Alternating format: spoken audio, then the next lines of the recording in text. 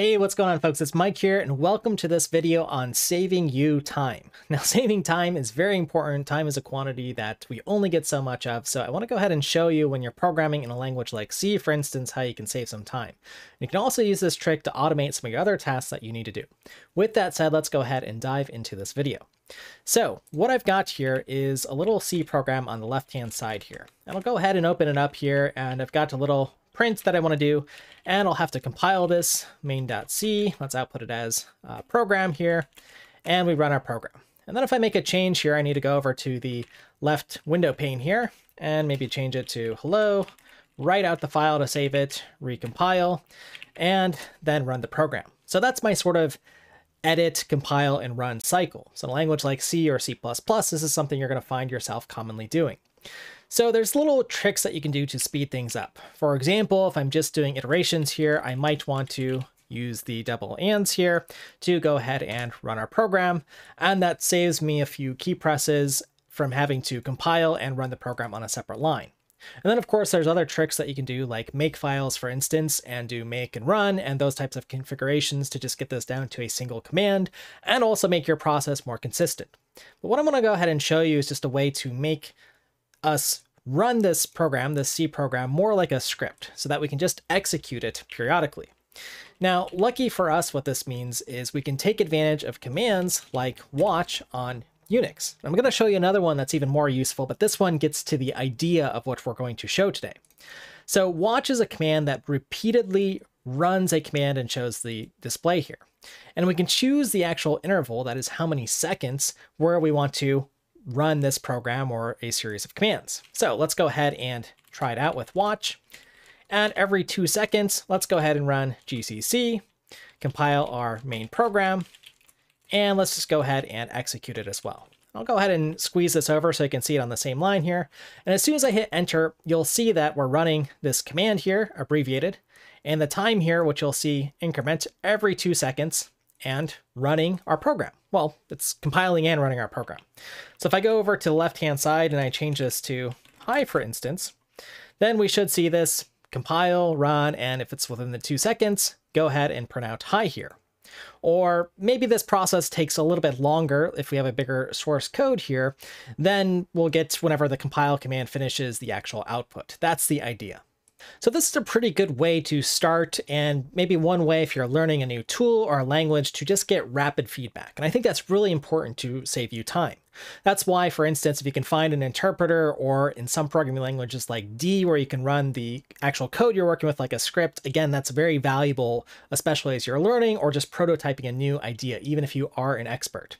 But we can do a little bit better than what's above here, because this is being a little bit wasteful. It's just recompiling and rerunning this command. So while watch is very useful, I'm going to go ahead and hit Control-C to terminate this.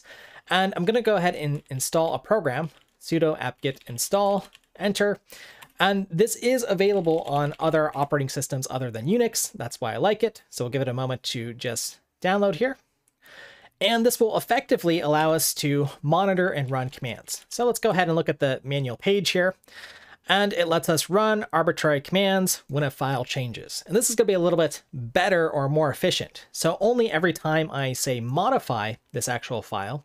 So what this tool is doing is listening for events like when the time modified of this file has changed, then we can run some series of commands. So let's go ahead and set this up just so you can see an example. And there's lots in the documentation, lots of different events you can monitor for, but I just want to show you something to get started here. And effectively, I'm just going to be using -s here to monitor and run a command here. And let's go ahead and try out pretty much that same thing we did. We want to recompile because we're in a compiled language. When we make a change here, main.c -o, our program. And if there's a successful compilation, that's why we use the double ampersands as opposed to, say, a semicolon, then we'll run our program. And I put this within single quotes here. So that's our command here.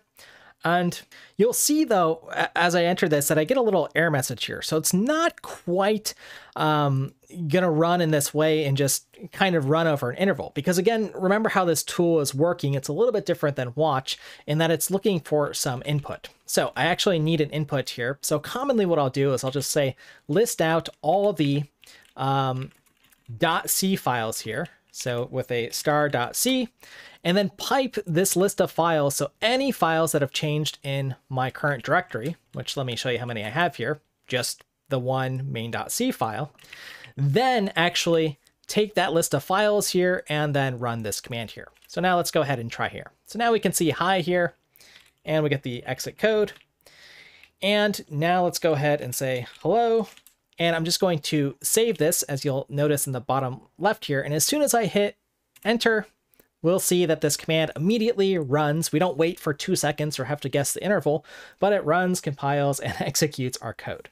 So let's just go ahead and run this a few more times. I've made some changes here.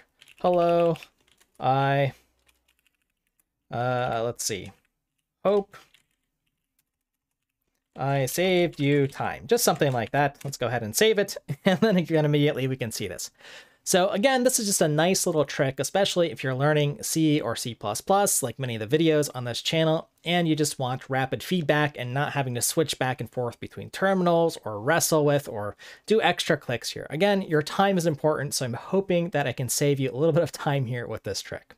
So there you have it, folks. That's just a little trick that I like to do. Normally, I don't show you that on the actual videos that I use because I like to show out explicitly all the steps that I do, but you're allowed to use these time-saving tools. That's one of the great parts about programming. So folks, if you like this video, give it a big thumbs up, comment below if you have other cool time-saving tricks. And with that said, thank you for your time and attention. I hope you'll subscribe for more, and we'll see you in the next one.